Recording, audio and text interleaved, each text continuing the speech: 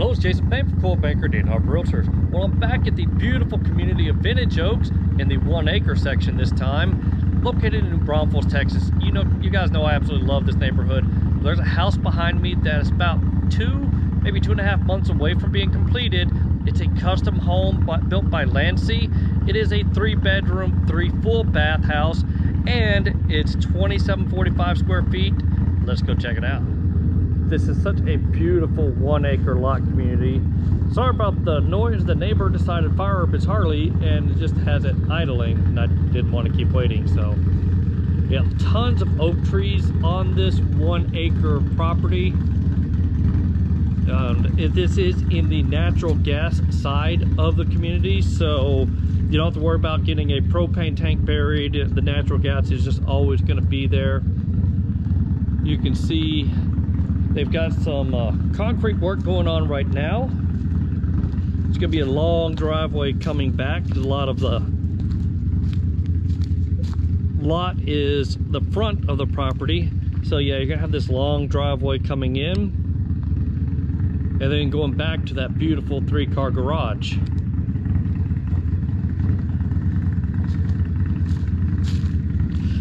Also, if you're in the 1 acre section, your property taxes are only going to be, I forget, is it 1.7 or 1.8? But it's a very low property tax rate.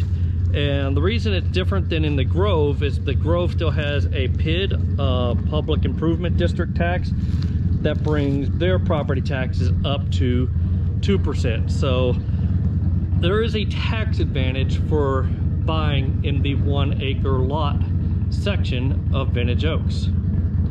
All right, let's head on inside. All right, the Harley rider has now left, so you can get a little more sense of just how quiet this part of the community is. Checking out some of the stonework on the front end of the house, and a nice little sitting area. The sun does come up, more construction workers. Sun comes up on the front of the house, and it'll be setting on the back of the house. Perfect for happy hour. All right, let's head on inside. Right, and we open right up to the great room and the office. So check out the office. You do have some really super tall ceilings in here.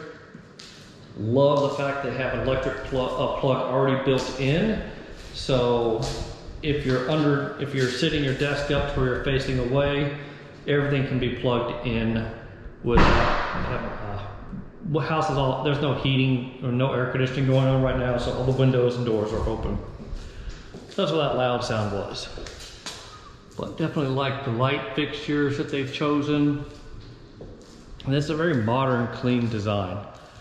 So you come in, you got a corner fireplace opening up this whole wall. So however big of a TV, or in my case, movie screen that I like, you want to go, you will have room for it there. Big sliding doors that, let's see, it doesn't go all the way in, but you can open up this to where, basically where those are, is where how wide open it can go. But let's check out this kitchen. This is a really cool kitchen design. Really long curved island. Loving the light fixtures there. And of course, no 50-50 sink. We have a full single sink. And the view from the sink is going to be really nice, looking out all these windows. I mean, if you're someone that enjoys nice lighting, this house has tons of it. Where the dishwasher is going to go. A little small island that has some cupboards in it. And then where your built-in microwave is going to go, and your gas cooktop. See the hookup for the gas right there. It's really cool looking vent hood. All right, right off the kitchen, we've got to have a pantry. So check out the size of this one. That's a really nice size. Kind of an interesting color. It's kind of a grayish with a little tint of green in it. But then right next to that we have the laundry room, and this is a really neat laundry room because look at these windows and the light you're going to have in your laundry room. And all this counter space with outlets there. So you really could use this as a staging area for your food as well, if you wanted to. If you're hosting something big, a lot of cabinet space so you can come out and just kind of use it as a little bit of a butler's pantry before bringing it out to everybody else. All right, we do have a 3-car garage, a little extra bump out, super tall ceilings in here with already built-in lights, which is really handy to have. 2 water heaters so you never run out. And they've got this already extended where you can back out and curve around to make it up that long driveway we saw earlier. But once again, lots of light windows in this garage. All right, coming back in again.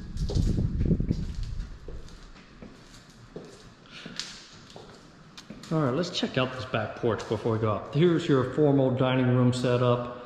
Got a nice lighting there, plenty of space to kind of just center right on that, and just being able to enjoy being out here. Looks like some workers are showing up right now, so I'm going to move really quickly. Big deck. Love that A-frame with the wood built in. This is super oversized patio area. And remember, the sun sets on the front of the house, so all this was going to be available. We got steps coming down, and this is a 1-acre lot. You can see kind of where the pink rope is out there, and it kind of go back to, you can't really see it, but back down that way. So if you ever wanted to pull a pool or do anything you wanted to back here, you really could. Okay. All right, I just talked to the construction manager. He came through, and for my clients who are considering this house, there is no gas line out here as far as like for an outdoor patio. The original purchaser of this house decided not to have one in there, but you do have wired and blocked for TV and Ethernet ports out here. So yeah, if you wanted to put an outdoor TV set up there, you could put that, mount it with a little swing arm type thing, because man, this is a wonderful space to be hosting parties and stuff and entertaining out here. All right, let's head on inside. Oh, also pointing out that all 3 of these sliders do open up. I noticed the rail extends back there, so this whole wall will be able to open up. All right, now we can go hit some bedrooms.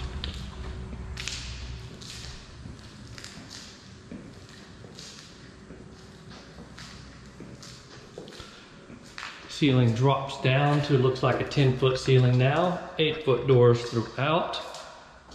This bathroom does not have lights in it just yet, but I definitely love that flooring. And it's gonna have, there's your toilet and a little sink step around shower. So that's kind of cool. And this does share with this other bedroom here. So coming into this bedroom with lots of lighting, you would have access to that bathroom and shower there.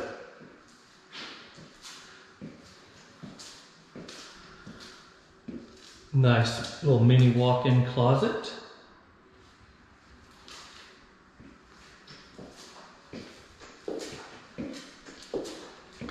And then another bedroom on this side with its own attached bathroom, with its own shower as well. So that's kind of neat.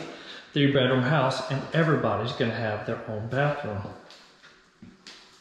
And this is also gonna have a really good sized closet and a fully done shower.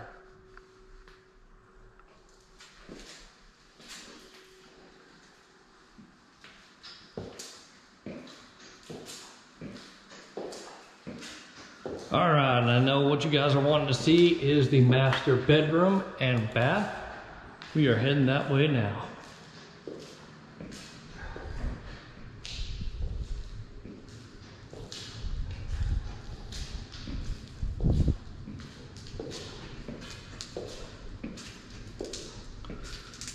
Got another little storage closet with all of your Ethernet wires all going to one spot for your router.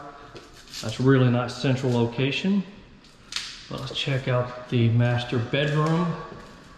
Lots of can lights in here, really cool modern fan. And this is a really good sized room with lots of big windows.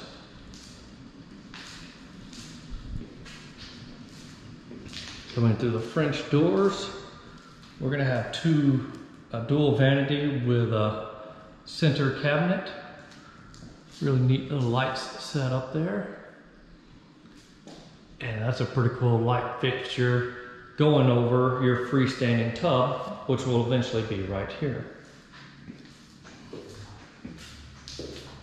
Check out the shower. I love the flooring they put in. Lots of shelf. You're not gonna be able to fill that up with enough shampoo. Natural lighting in here throughout. I'm 5'9", so no one can still, the windows are high enough, they're not gonna be able to see any of your bits and pieces if you're taking a shower, but you do have a nice feel for lights in here and dual shower heads. Your eventual water closet, lots of space in there. And then we're talking about natural light. Here's windows in the closet. And that's a really good sized closet as well.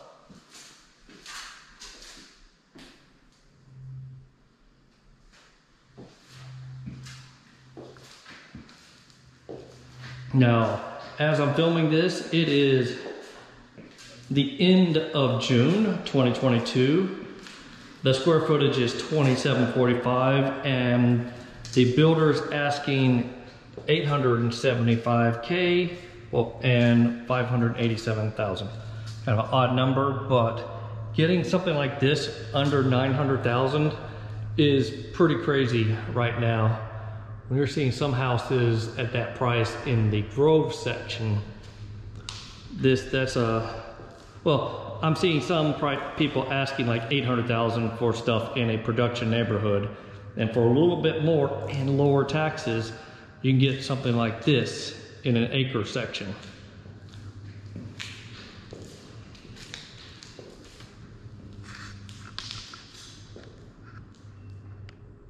All right, let's come wrap the tour of this custom home being built by Landsea in the 1 acre section of Vintage Oaks. If you got any questions on it, feel free to reach out to me. And if you're watching these videos and considering moving to the great state of Texas, the best way to contact me is to click the link to my calendaring app in the description box and schedule some time with me. I'll be happy to help. All right, as always, hit that like button, subscribe to my channel, and keep sharing these videos with your friends and family. All right, take care now.